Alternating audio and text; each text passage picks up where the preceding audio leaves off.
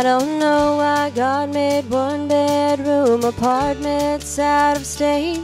I don't know why He made hometowns if it's somewhere I can't stay. I don't know why He made growing up, but I guess that we're all gonna. Yeah, I don't know a lot of things, but I know why God made mamas. For the open arms to fall into, for the when you don't know what to do, for the phone call saying don't forget I'm always in your corner, for the heart that makes a house a home, for the knowing that you're not alone, for the darling don't you dare give up even when you wanna. Yeah, that's why God made mamas. For putting band-aids on a scraped up knee and wiping tears away.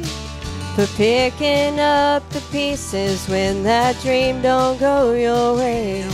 For always giving more than taking, always knowing what you need, and showing you that fighting's always best done on your knees.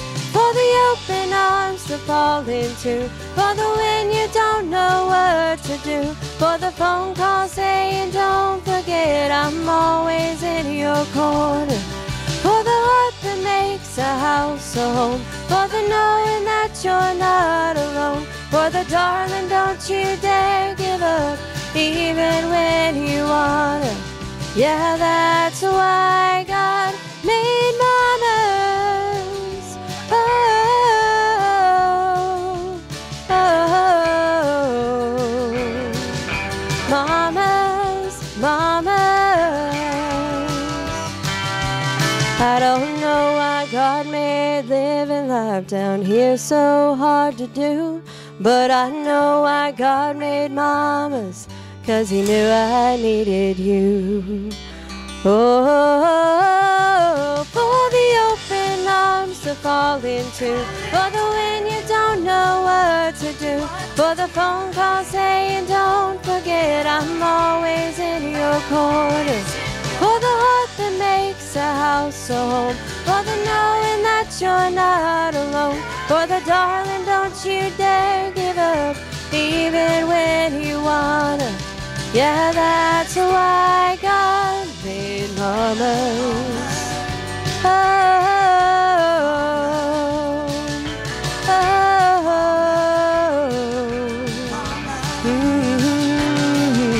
mamas.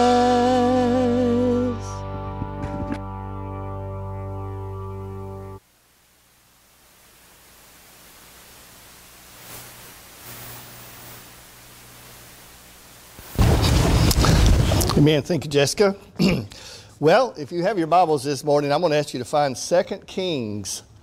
We're going to divert off of Joshua for just a week or so and go to 2 Kings chapter 4. And we want to think about moms and Mother's Day today. And as you're turning there, I want to remind you, revival starts next Sunday morning. And if you're here and a guest today, we invite you to be back. We'd love to have you come and participate with us as we have our revival services Sunday through Wednesday. Sunday night will be at 6 o'clock. Monday through Wednesday will be at 7 o'clock. And so if you can, drop by, and we'd love to have you be a part of our revival services any one of those nights, and love to see you here. Well, we want to think about moms this morning, and I want to think about the influence, Mom, that you have or you can have, potential. And so we're going to see that from 2 Kings chapter 4. So if you have found your place in God's Word, I invite you to stand. And we stand out of reverence and respect for reading of the Word of God as part of our worship this morning. We're in 2 Kings chapter 4, beginning in verse 1. We're only going to read the first 7 verses today. It says, "A certain woman of the wives of the sons of the prophets cried out to Elisha, saying, 'Your servant, my husband, is dead, and you know that your servant feared the Lord. And the creditor is coming to take my 2 sons to be his slaves.' So Elisha said to her, 'What shall I do for you? Tell me, what do you have in the house?' And she said, 'Your maidservant has nothing in the house but a jar of oil.' And then he said, 'Go borrow vessels from everywhere, from all of your neighbors, empty vessels. Do not gather just a few.' And when you've come in, you shall shut the door behind you and your sons, and then pour it into all those vessels and set aside the full ones. So she went from him and shut the door behind her and her sons, who brought the vessels to her, and she poured it out. Now it came to pass when the vessels were full, then she said to her son, bring me another vessel. And he said to her, there is not another vessel. So the oil ceased. And then she came and told the man of God, and he said, go, sell the oil and pay your debt, and you and your sons live on the rest.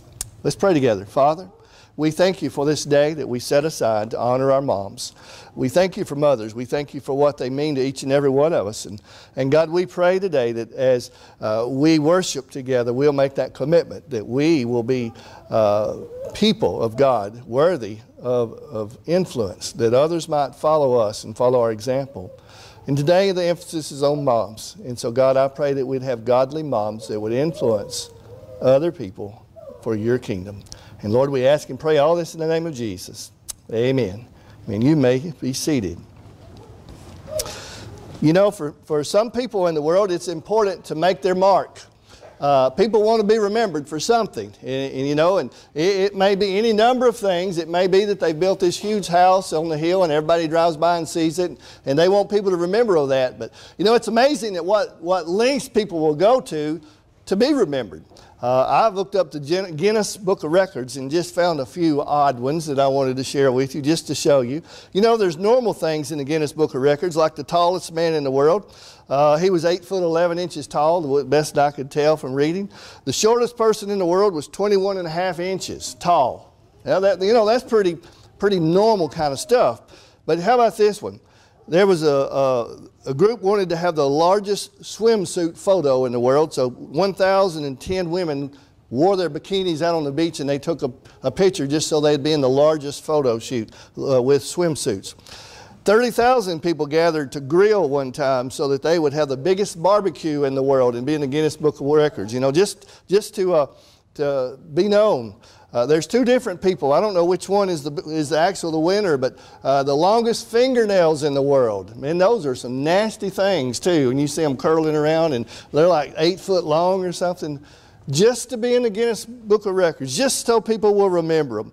How about this one? The longest kiss in the world lasted 58 hours, 35 minutes, and 58 seconds. Now that's more than 2 days. If I can, 24 and 24 is 48, right? Man, people will go to all kind of lengths to make their mark in the world. Well, moms, I want you to know that you have the greatest opportunity to make a mark in the world. You can have an influence upon children and grandchildren that will last them for all of eternity, not just for the next few years, but you can change their eternity. You want to make a mark? You be faithful. Live for the Lord. You be the woman that God has called you to be, a woman of faith. And you will make your mark. They will remember you. Grandchildren will remember you.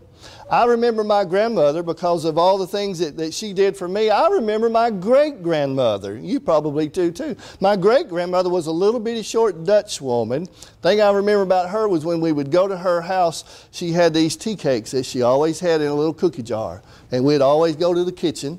And she cooked, by the way, with one of those old stoves that you put wood in. You know, that's how she cooked her tea cakes. She had the best little tea cakes in the world. They will remember you. What is it they're going to remember about you? Hopefully, they're going to remember that you were a woman of faith, that you loved the Lord, that you served God, and that He was important. We're studying this morning about this woman who was married to a sons of the prophets. Her husband was a man of God, if you would.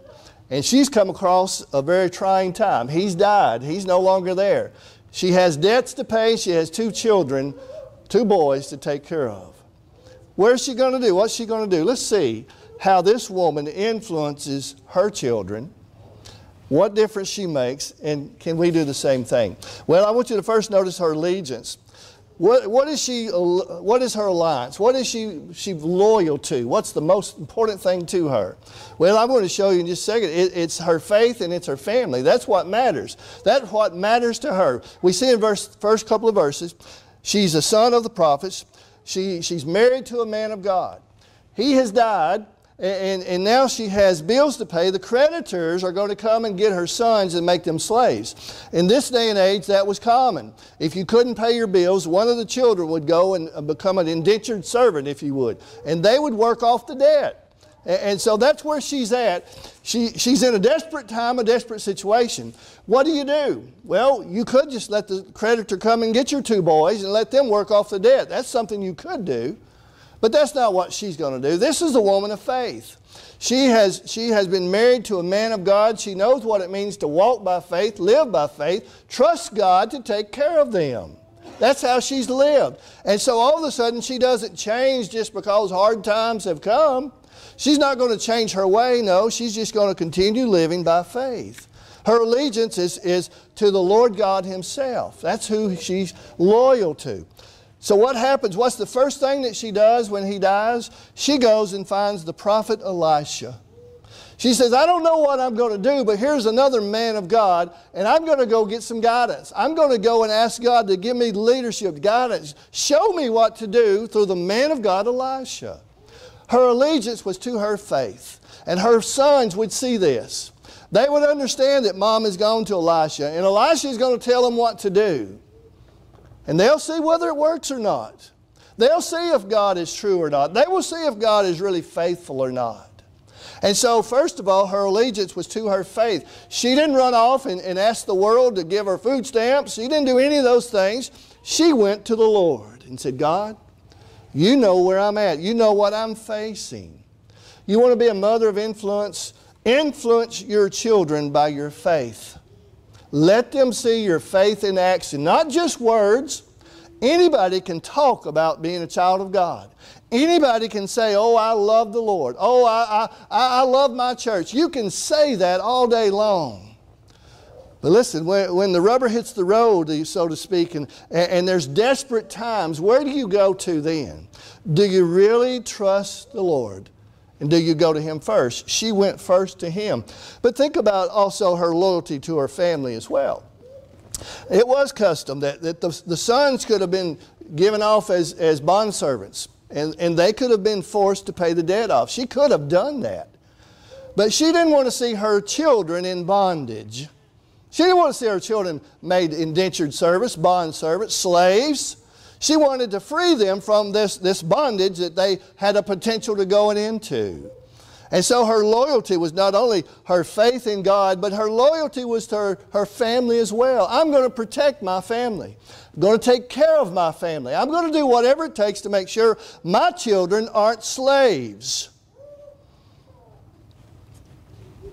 Mom, the Bible tells me that we're all sinners and that we are all slaves to sin until the Lord Jesus enters into our heart. Until we are born again, until our sins have been washed away and we have been made white as snow, until we have a relationship with the Lord Jesus Christ, we are in bondage.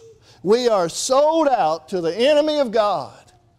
Mom, you be faithful to your family and do not give up on your children. Do not give up on your grandchildren. Love them into God's kingdom. Love them. Love them no matter what they do. Continue to be an influence to them. Continue to pray for them. Be an example before them.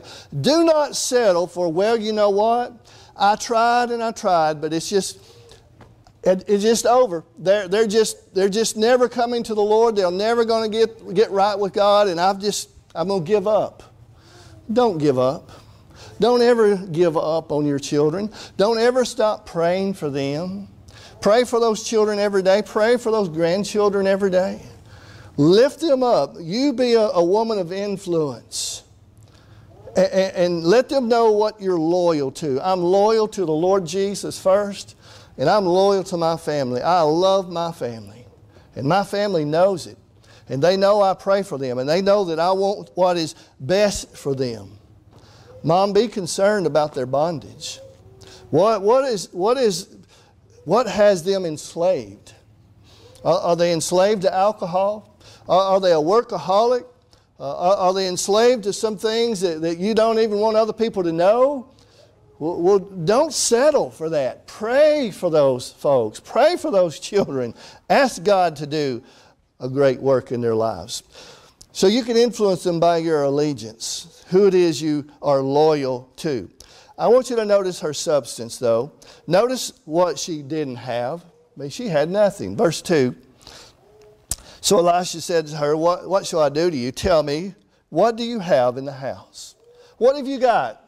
What is it that we can work with? And she said, listen, all I have is just one little jar of oil. That's it. Probably olive oil, wasn't worth a whole lot. That's all she had. Listen, her sufficiency was such that they were going to starve to death. She couldn't afford to pay the debts. She couldn't afford to feed the family. She had absolutely nothing personally. But they were okay because she had God. She had the Lord in their lives. Listen, we need to understand that our children, our grandchildren, they don't need all the wealth of the world.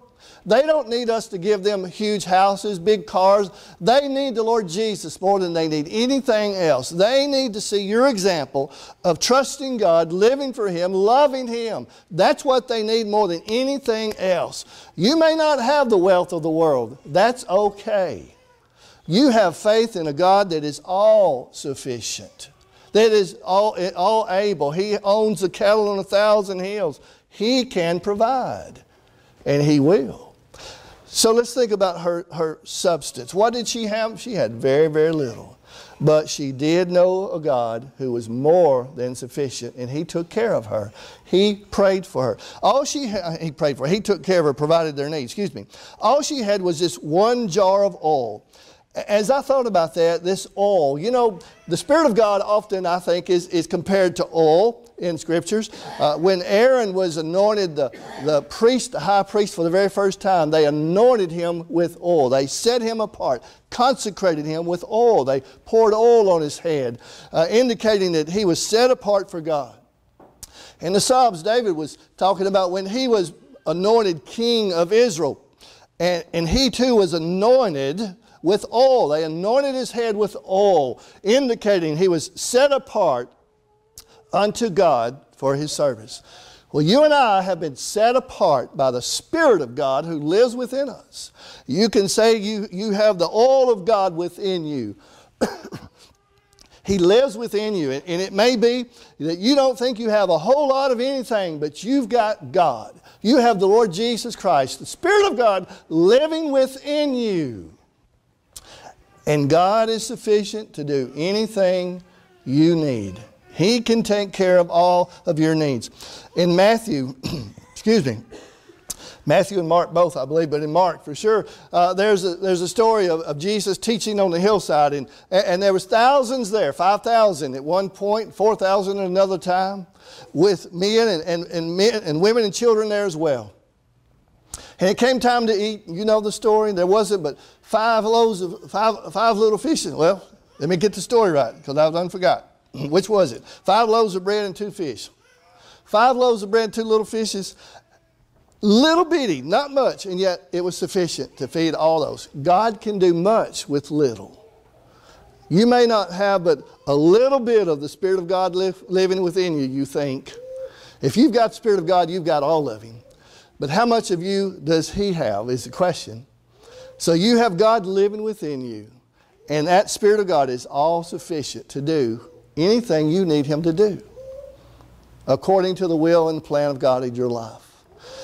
Mom, listen.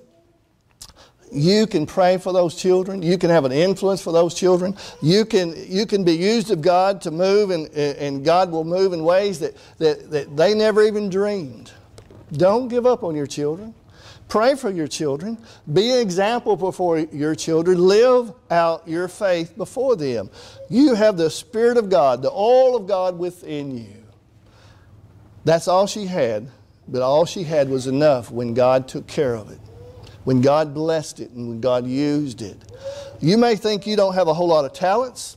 You may feel like, you're not the best businesswoman in the world. You may not think that you're the smartest woman in the world, but you have God living within you. You have everything you need to be a good mama. You have everything you need to be an example before your children, to point them to Christ, to live an example before them. The Spirit of God within you will enable you to walk by faith, to trust God. to live a life of obedience, to do everything that God needs you to do so that you can be an influence on those kids, those grandkids. Her substance, she didn't have a lot, but she had God, and that was all she needed. That was all she needed. Well, what about her obedience? Can she make an influence? Can she make an impact on her kids by being obedient to the Lord God?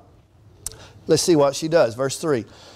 And then he said, go borrow vessels from everywhere, from all your neighbors, empty vessels. Do not gather just a few. And notice he warns her there, don't gather just a few. And when you have come in, shut the door behind you, you and your sons, and begin pouring oil into the vessels. So here's what Elisha tells them to do. So I want you to canvass the neighborhood, and I want you to find empty jars. Gather as many as you can gather. You see, but it's going to make a difference. She doesn't understand it yet. All she knows is she's been told to do something. But eventually, the number of jars she gathers is going to amount to the number of oil she gets that she can eventually sell. Little faith or big faith? God said, I'm going to fill the jars. Now again, all she's got is one jar. They go gather all the pots, everything they can find in the town is what it indicates to me. She gathers every empty vessel in this little neighborhood. Now we already know she's a woman of faith because she went to Elisha to start with. But now is she going to be a woman of obedience? Is she going to obey what the Word of God told her to do? And is she going to go do it all? Is she going to have a little faith and just gather 3 or 4 jugs? Or is she going to gather every single empty one she can find? I think she gathered every single empty one she finds. She is a woman of obedience. And God is going to bless her obedience. They're going to start filling up these jars one by one, one by one. And eventually it comes to the place where she says, give me another jar. And there wasn't another jar, and Scripture says immediately the oil stopped pouring. You see, it was all based on her faith. Had she only gathered 3 or 4 jars, all they would have had was 3 or 4 jars of oil. Would that have paid the bills? Don't know. Would that have fed the family with the money left over? Don't know. Probably not. But her faith, God said, here's what I want you to do. And she did it. It says they went, he says, go from all your neighbors, gather all the empty vessels. Do not gather just a few. When you've come in, shut the door. So she went from him, she shut the door behind her and her sons, and brought the vessels. Indicate they gathered a lot. They gathered many. Your faith makes a difference. Your faith before your children makes a difference. Do you trust God for just the little things? Do you trust God just a little enough to go to church and tell your children to go to church? Or you trust God completely with the big things, with everything? Lord, I'm trusting you to take care of us. I'm praying a hedge about my family today. I want my kids to know that. I pray for them every single day. I'm praying for my grandbabies. I'm praying even now for the man or the woman they might marry someday. Do your children know that you don't have just a little faith? You have big faith. You have faith in God for all things. Influence your children in that way. God provides. God provided based on their faith. Now, I have debated whether to go into this a whole lot or not, and I don't think Mother's Day is the right day to do it. But based on her faith is what she was blessed. Now then, this was God's plan. God told her to do that. And there's a difference right there. If God leads you to do something, you by faith, you go and do it to the very best of your ability, to the biggest of your ability. Well, I'm going to go a little bit because this has just been on my heart. We're praying for family, church family, who are sick. And we immediately want to say, well, if I have big faith, then God's going to answer big prayers and God's going to heal them because that's what we're praying. But here's what I want to remind you of.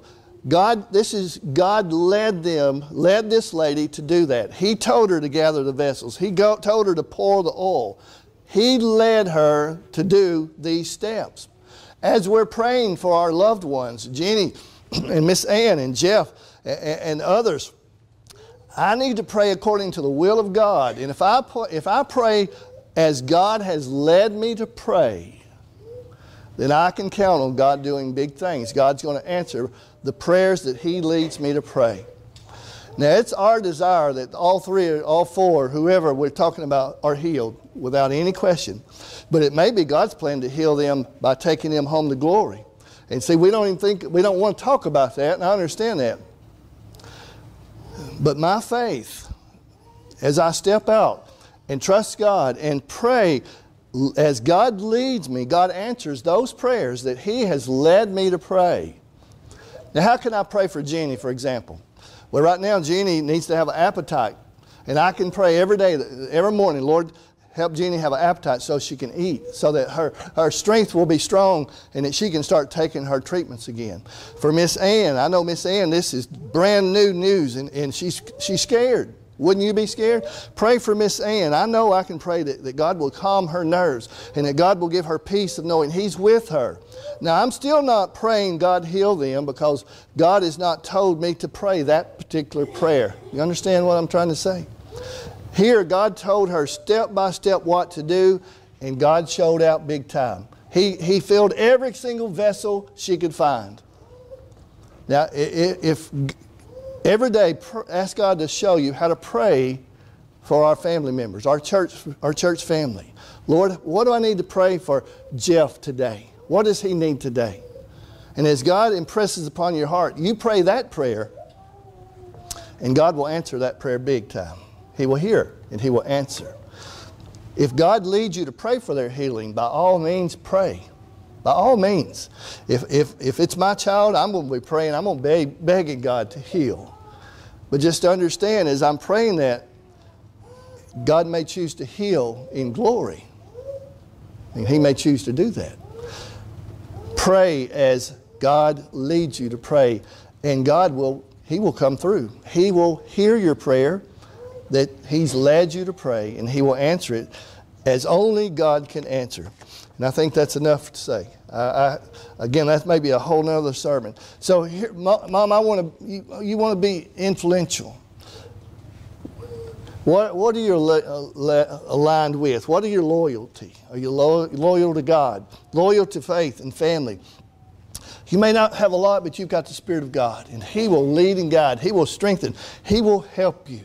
Listen, are you obedient in all things? Are you just obedient in the little things? Do your children see you have big faith? I trust God with big things. You know, you get sick, you have to have surgery. I'm trusting God to take care of this. Let them know and hear and see. If you will do all those things, you will be remembered. I said, you know, everybody wants to make a mark. Everybody wants to be remembered for something. Mom, you be a godly woman before your children, and it will make a difference. Let's look at the very last few verses. It says in verse 6, Now it came to pass when the vessels were full, that she said to her son, Bring me another vessel. And he said to her, There's not another vessel. So the oil ceased. She came and told the man of God, and he said, Go sell the oil, pay your debt, and you and your sons live on the rest. So here's what happened. They filled every single pot they could find. Every single one of them was full. They filled them all, and she's still ready to pour some more out of her original jar now. Remember, her original jar, it just keeps refilling. And finally, they fill up every single pot they could find. And the oil stops pouring. That's all they needed. That's all they had. God had done what He promised to do. So they go to Elijah and they said, Here's the oil. Here's everything that we've gathered up. And he says, Go sell it, pay your debt, and live off the rest. They had enough oil that her boys did not have to become servants, slaves. They had enough oil that they could sell it and live for a few weeks, months, I don't know how long, but they could live off of it for a while. Now here, think about this. Here's two sons who've grown up, a preacher's kid. Now they've watched Dad work and do whatever he did as a prophet, and Mom was home. Now Dad has passed away, and Mom is there trying to protect her family. And this Elisha comes along and he tells them, I want you to gather vessels and pour oil until it stops pouring. Well, that sounds kind of strange, but Mom did it. And by faith, Mom did it, and lo and behold, that oil just kept pouring and pouring and pouring. And all of a sudden, they had pots of oil everywhere. The boys didn't have to become slaves. I think I would remember that for sure. And they had enough oil they could sell, and they lived the rest of their days. Now, these boys grow up.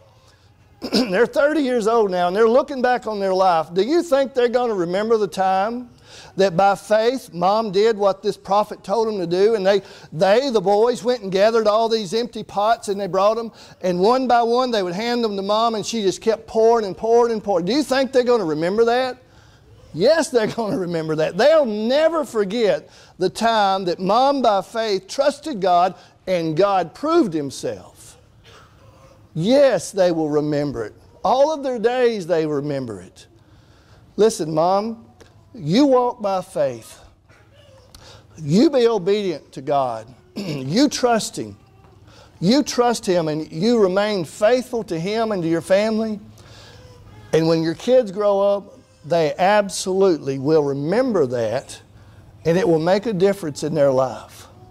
These two boys, they're going to come to a time where there's a crisis in their life. I wonder where they'll go. My guess is say they're going to go back to the Lord, and they say, listen, here's what Mom did when difficult times came. We went to God. I think I'm going to do that too. They will follow your example. You want to make a mark? You want to make a difference in the lives of people, especially your family? You be faithful to the Lord. You be obedient. Ask God to give you big faith. Big faith, not just little faith. Big faith. And you trust Him, and you see if God doesn't make a difference in your life. I want to remind you, though, this all begins by walking with Christ. You must know Him personally. There must be a relationship. Not just know about Him, not just be a Sunday school member. You know Jesus. You have a relationship with Him. And because of that relationship, when difficult times come, He is the very first one you think of running to. He's not down the list 4 or 5. No, I know Christ and He's my best friend. I'm going to go to Him first. Do you have that kind of relationship with Him? If not, you need to start it today. I'm going to ask you to stand. Our heads are bowed and our eyes are closed.